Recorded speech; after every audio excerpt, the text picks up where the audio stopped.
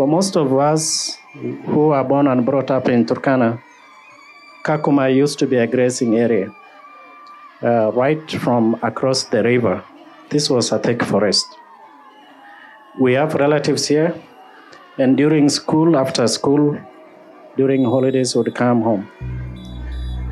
After the settlement of refugees, Kakuma has never been the same until today.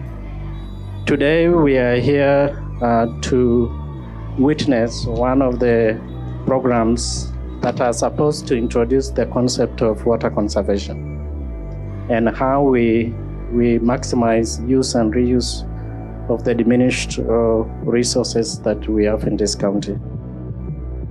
In Turkana County, GIZ has been implementing interventions in various fields such as energy, employment and entrepreneurship, agri-nutrition, peaceful conflict resolution, water and sanitation, among others. The support to refugees and host communities in Kenya, the project called SRHC, set foot in Turkana West Sub-County in 2015 already, with the aim to improve the living conditions of refugees and the local population here in a gender-sensitive manner. As you might know, Kenya is currently home to more than 600,000 refugees and asylum seekers, and the Turkana West Sub-County alone hosts over 250,000. Kakuma refugee camp was originally built to host about 140,000 people, so it exceeded its capacity so far and long time ago. Coupled with a growing population within the hosting community, water and sanitation access is bound to become a bigger challenge among others. To help address this situation, the German Ministry for Economic Cooperation and Development, BMZ, funded 200 improved toilets and 10 water kiosks, which are constructed by GIZ. However, construction of toilets alone does not solve the environmental problems resulting from discharged fecal matter into the environment. Therefore, we went one step further, and this decentralized treatment plant was constructed. The aim of DTF is to treat fecal sludge for safe release of the effluent into environment.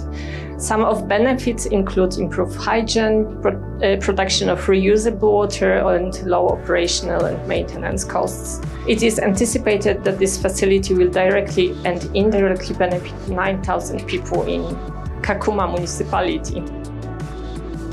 This remarkable achievement, made possible through the funding of the German government and implemented by the GIZ SRHC program, symbolizes the strong partnership between Germany and Kenya in addressing crucial environmental challenges and fostering sustainable development.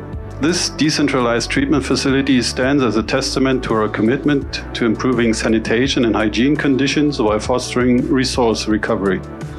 Moreover, the opening of this facility marks a significant milestone in the transformation of Kakuma. The decentralized treatment facility will not only provide tangible benefits to the community of Kakuma, but will also serve as a model for other regions facing similar challenges. It highlights the importance of preserving our natural resources and embracing sustainable solutions in all aspects of development. As GIZ hands this facility over to Turkana County Government today, we trust that it's now in very able and competent hands for operationalization. The Turkana County Government representatives have been trained on how to use the facility and were provided with manuals. Thank you again for this initiative, and we look forward to making sure that this project is a success.